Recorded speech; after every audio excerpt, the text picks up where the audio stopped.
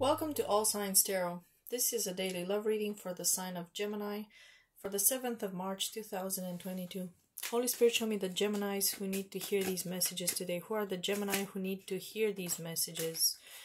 Queen of Cups. You know, when I was focusing on your energy, I kept seeing the Queen of Swords with the Three of Swords, and the Three of Swords kept coming out.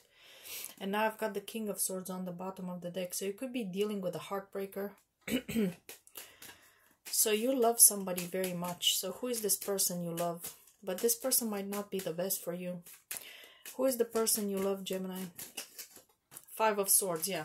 I think that King of Swords and the Queen of Swords, or you're the Queen of Swords because you've been hurt by the King of Swords with the Three of Swords, and the guy in the Five of Swords holds 3 swords usually.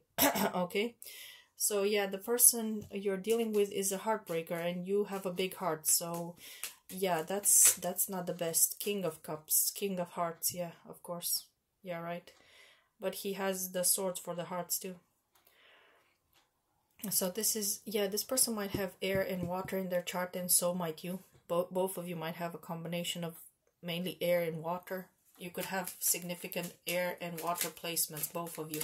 So you're kind of mirroring this person, but this is like a narcissistic person. The Five of Swords for me is my narcissist card, and combined with the King of Cups is like a king of manipulation. That's how I see it in this particular, yeah, they're a burden. This person is a burden for you. They're causing burdens on purpose, and it's like they're laughing in your face about it. Four of Wands. This person might actually be your husband. You could be married to this person, or you're living with this person. Two of Pentacles. But this person has some kind of personality disorder. Yeah, I think this person's kind of like Jekyll and Hyde. They flip on you. Sometimes they're nice, sometimes they're cruel. And they're very manipulative. And they could also be juggling you with somebody else. Yeah, free. There's a third party. You might not know about this. The other person might live at a distance. As I said, distance, these wanted to come out. The Fool also makes me think of distance, especially in this deck, the way it looks like. Nine of Swords. So, maybe you know about this, or you can sense it intuitively, and you're very anxious over this situation. Again, I'm getting that this person is trying to cause you mental conflict, that they're manipulating you. Six of Wands. This person could very much be in their ego. Maybe they have a lot of fire in their chart. Yeah, this could be like an air sign with water and a lot of fire in their chart, could be. What's this person doing to you here? They're confusing you. What are they doing? Like I said, this is a master manipulator, and they're juggling you with other people. They have multiple relationships. You might be on the cusp, actually, of Gemini and Cancer. You could be on the cusp. Nine of Wands.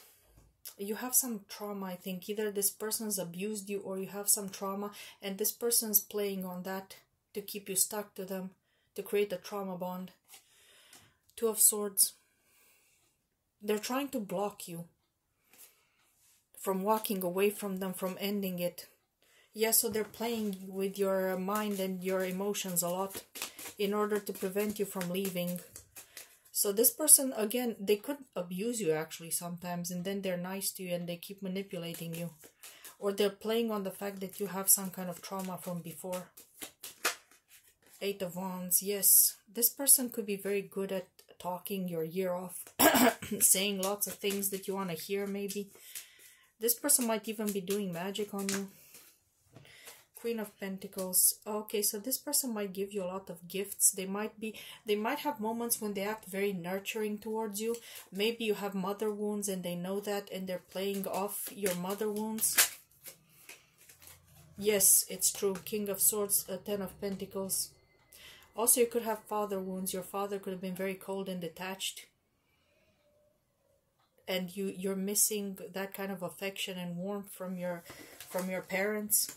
And this person, you might see this person as kind of proxy for your parents. Most people do, even though they don't like to admit that. Right? So there's some kind of family issues here that are affecting your love life. And this person knows about your past. They know about your family issues. And they know how to play on that. And they're doing it on purpose. I'm sorry to say this, but they're clearly doing this on purpose.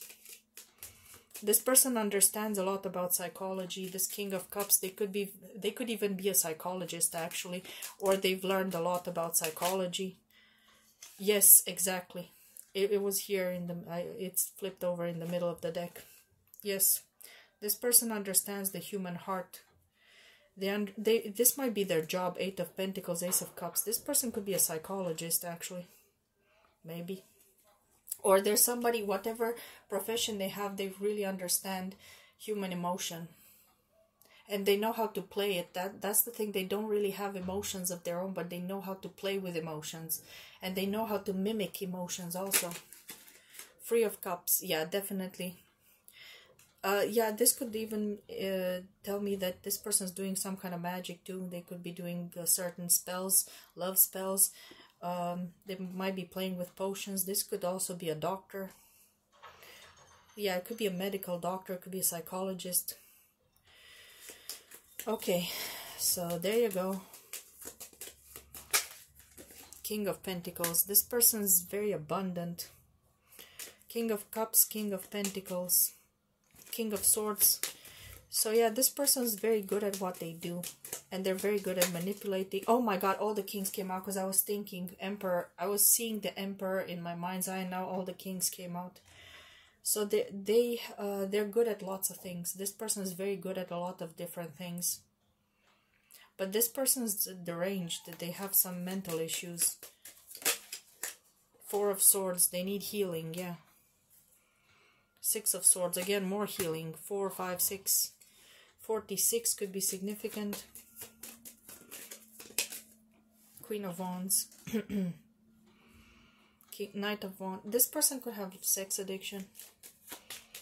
They might also be dealing with their trauma through sex addiction, yeah.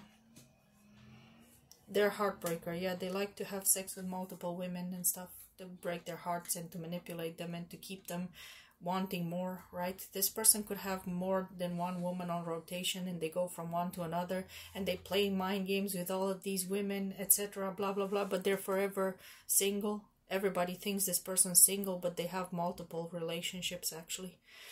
Oh, God. Okay, fine. Let him go. Let him go, please. If you have a lot of Cancer in your chart, or you're on the cusp of Gemini and Cancer, you might find it very hard to let this person go, but please let go of codependency. Learn to do it, even if it's hard. That's your lesson. If you have a lot of water in your chart, your main lesson in your life is to let go of codependency, right? And it's very hard to do that, but that's like what you need to do in order to heal yourself, right? Yeah. So I hope this helps, Gemini. Take care.